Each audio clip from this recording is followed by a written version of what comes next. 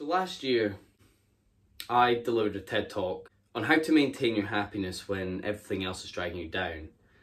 And I discussed how I had managed to keep on top of everything and battle through each pain that came and faced me. For me, the main point was distractions, such as sport, drama, being around friends, and just engaging myself on a day-to-day basis. With the pandemic, all of that was taken away from me. I couldn't play hockey, I couldn't do any other sports such as football, I couldn't see my friends, I couldn't have events, I couldn't go to a music festival. And while some of you are lucky to rely on that strength of your family and that sort of homely love, I couldn't. And I deteriorated, and everything got the better of me. Then on November 18th, I jumped in front of a train in an attempt to commit suicide. I hit off the train and I was flung to the side of the tracks. And I remember sort of being in autopilot and walking back from the bridge with my mind sort of spinning like an empty record, and there was nothing really going on. The police then picked me up and I was covered in mud and I was taken home. Because of what happened, and I don't blame her for it because it was a lot, my girlfriend left me and I felt completely alone in this world. My sister then, the next day in an argument afterwards, said that she had wished I had died and that we'd all be better off if I did die, and that she hoped that the police arriving was actually them finding a body.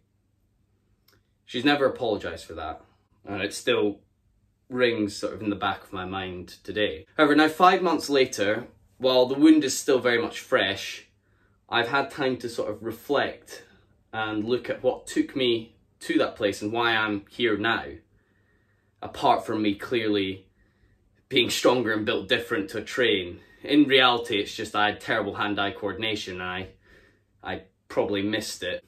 It's probably one of the reasons why I'm no longer in the first team for hockey. But first, I'm going to talk a bit about my family and my past. So in 2017, my name was Jack Williamson and I was a part of this sort of classic happy family. I had just left school as deputy head boy and I had received an unconditional offer from the University of St Andrews to study neuroscience. I lived in a 6-bedroom 18th century farmhouse with 2 large gardens. My mum was a doctor and my dad was a lawyer. My sisters also attended the same private school that I did, that I just left. We had 3 dogs, 2 cars. We were by no standards rich, but we were doing fairly well. I had my grandparents, who I would see every Sunday for a family roast, and at the end we'd all go home. It's now 2021, and my name is now Jack Malone. I took my mother's name after my dad abandoned my family. My sister Jamie has just left hospital after 3 years after she was diagnosed with anorexia nervosa.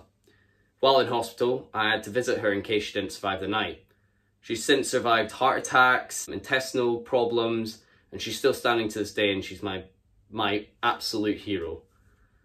My mum is now a full-time carer for her and can no longer work. She is now on benefits and she receives meals from a charity every day. As I said, my dad left us and he didn't care if Jamie died. He literally refused to send my mum money, food, for Jamie. My other sister had to leave school after it became too much for her, as she was diagnosed with autism. I no longer speak to my grandparents after they turned their backs on my mum when she went to them for help as she was suicidal. I remember coming home one night in my 3rd year and my mum was crying on my shoulder, telling me that she wanted to kill herself and that she had no help. My dad also informed me that he wouldn't care if he lost me and that I had ruined his life and that I was a mistake. So I lost that family, that 2017 classic family. And for me, I felt that a huge pressure to remain strong and to keep my family up. On top of that, I was also at uni. I was paying rent, I was cooking, I was dealing with essay stresses, and I was sort of dealing with that whole process of becoming an adult and my own person. So last year, I talked about all those issues and I explained that how I got through all of them was via distractions and sort of being that very busy, non-stop guy that a lot of people know me as. However, with the pandemic, I lost all of that. I remember waking up in August of 2020, sort of being tired and exhausted, and not knowing why. And everyone who knows me knows that I'm full of energy, and this was completely different. You know, I usually wake up and I'm ready to go. Some people were telling me that I just needed to find something to occupy myself with, and I needed to man up, and everyone was struggling right now. Unfortunately, it did keep on getting worse, and the fact that I lived in Scotland and it would get dark at 3 p.m. did no favours. And then, of course, with my final year of university and doing dissertation, deadlines just built up, and they sort of dragged me under. All while my girlfriend at the time was in another country miles and miles away from me. I felt completely alone. I felt as if there was no one else there for me. And I also felt that I couldn't turn to my family, as they needed me to be the strong one and the one that they relied on. I am, after all, the only one going to university, and I'm the only one that doesn't have a mental disability. And I just thought if I went and begged them for help, it would just be another pain, and I'd be another problem. So after seeing my girlfriend at the time, when I flew out to see her, and then coming back and having to isolate alone in my room for 2 weeks, I didn't feel better. And I had a massive anxiety attack where I thought if I left now and didn't exist, no one would care. No one would miss Jack Malone.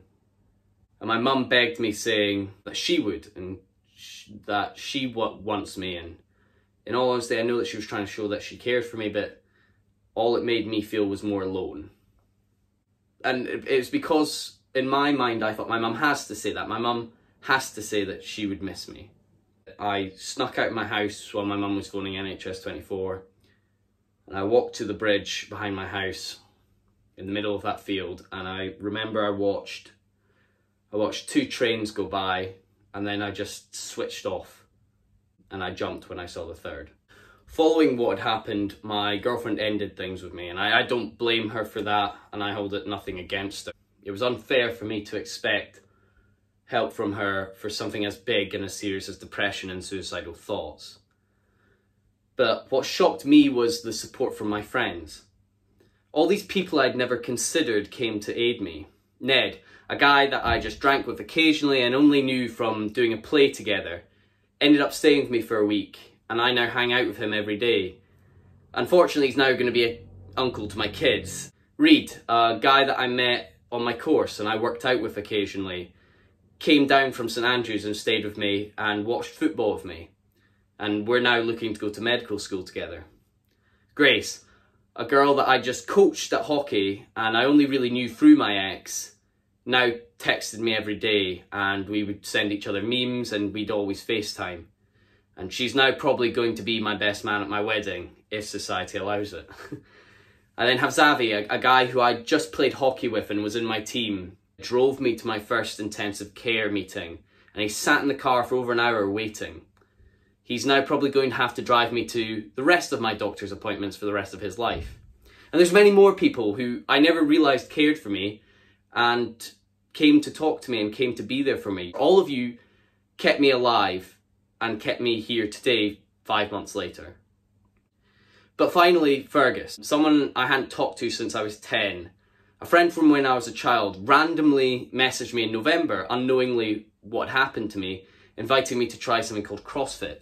Now, if you don't know what CrossFit is, it's basically torture of weights, and I absolutely love it. And I saw him every day until the next lockdown, and then when we went into lockdown, we FaceTimed every day and we'd work out twice a day together. And I sort of rekindled that friendship that I thought was lost, just completely out of the blue. But more important than working out and working on me, he showed me this sort of new kind of love. And it was a love for someone as a brother who is no relation to you whatsoever. I'm standing here now saying I'd do anything for Fergus, and I know he would do the same for me. But he's not family. But I'm here to say, like, why does that matter? This whole thing made me think that family isn't everything. While my family may have fallen apart and I don't have that strong pack to sort of fall back on, I realised I have something better, and that's my friends. While my mum and my sister Jamie I love more than anything, I see them also as my friends more than just family. And that might be embarrassing, I know, to say that my mum and my sister are my friends, but I just want to get across this. Can we normalise the idea that families aren't perfect? If you do have toxic members in your family, don't overlook it just because they're blood. My dad would have done nothing for me in November, and I know that. But all my friends did something more than anything I could have asked for. Family isn't everything, and your friends are really who you are. If you ever feel worthless, just think of those friends who love you, as they don't have to. Normalise telling your friends that you love them, as they'll probably do more for you than anyone in your family. Appreciate them. I love my imperfect family, and while there'd be things I wish didn't happen, I wouldn't change it. But I also love, with the same passion, all those friends who aren't related to me. To conclude, the saying, blood is thicker than water, is often misunderstood. While we take it to mean familial bonds are stronger than friendships, there have been many arguments to mean that blood refers to blood brothers, and the water is that of the womb. So it actually means those friendships you manifest in life are stronger than those you are connected to by birth.